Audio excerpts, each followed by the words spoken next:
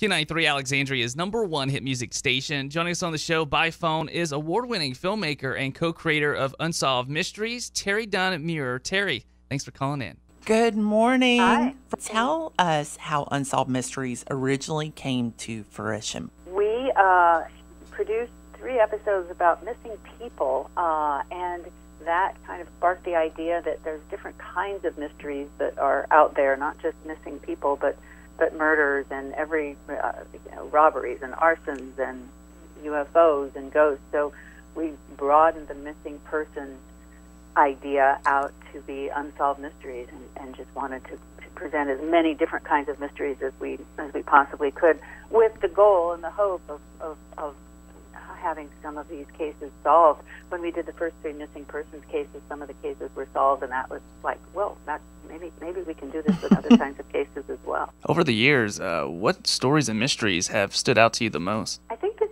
the cases that are the most troubling and the most haunting are unexplained death episodes. Those are the ones where the question is, was it an accident, or was it foul play, or was it suicide or foul play?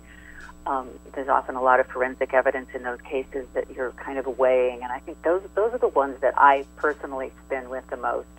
And then we have our paranormal episodes that are just unexplainable. I've always been a believer in the paranormal until somebody proves to me that it does, that UFOs and ghosts don't exist. I'm on board, so those are also really, really intriguing when you have credible people and you have some evidence of some kind as well. Well, I agree with you. I love those. How do you guys choose what mysteries to cover? Oh, it's really that's really hard. We want to always present a variety of mysteries, so a missing persons, a wanted fugitive, a unexplained death, a murder, and then some paranormal cases as well. So we look for that mix in this Volume 3, which is launching next Tuesday. We have 9 episodes. 3 of them are paranormal, 3 of them are unexplained death cases, and then we have a missing and a wanted. So we always look for a variety. We try to do cases, variety of location as well, variety of age of the people we're interviewing.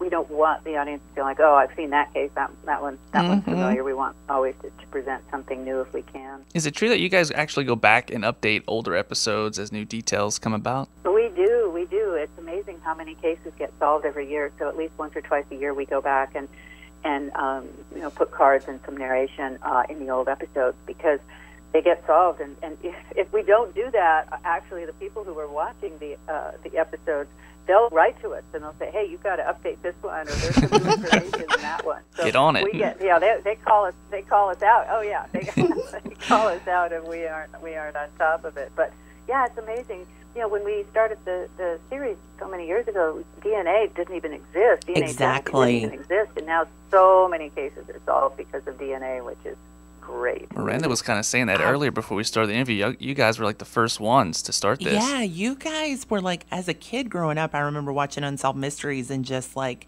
and I still to this day, crime docuseries, they all sort of follow y'all's model that y'all really presented us with. Oh, well, that's nice of you to say. How do y'all keep up with the past mysteries and how to update them? We keep in touch with law enforcement. We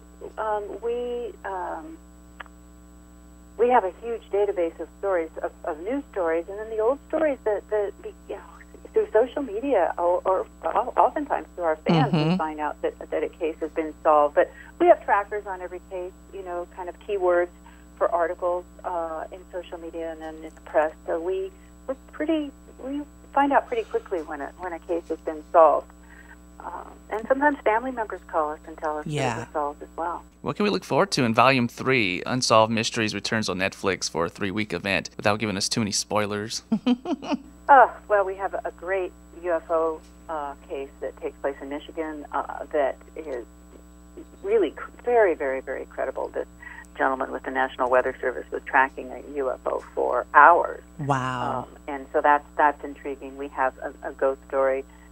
If you believe in ghosts, as I do, that this woman who was probably murdered has come back and is trying to encourage people to solve her case. Wow. And those are a couple of, and we have a case, a lot of paranormal activity on the Navajo Nation, so we have an episode about that. We have a wanted case out of Michigan, a woman who killed her boyfriend and is on the run. And then we have 3 really intriguing unexplained death cases. One that takes place in Tampa, a man that went out on his small little dinghy boat and didn't come home. We have a gentleman, a very high-profile, colorful character in Las Vegas who died mysteriously in a motel room. And then we had a very tragic story of an 18-year-old girl who was hit by a train, and the family believes that she was laid on the tracks. And she was, in order to cover the evidence of foul play. Wow. Quite the variety. Definitely. It's got a little bit for everybody. I'm very hopeful. Is it safe to say that we'll be getting more episodes beyond this Volume 3? That's a question for Netflix. We are very hopeful that we will. We have so many mysteries that we would like to solve. That's with Netflix, we're doing one story per episode. When we were the vintage episodes, there were 4 stories per hour. So but there's just so many cases we want to profile. So, but we haven't gotten word from Netflix yet. I guess we'll wait and see how Volume 3 does. Fingers crossed. Well, we've been speaking with co-creator of Unsolved Mysteries. That's Terry Dunn Meurer. Volume 3 of a 3-week event for Unsolved Mysteries begins Tuesday, October 18th. Terry, thanks again so much for calling in and talking with us. Oh, thank you for having me.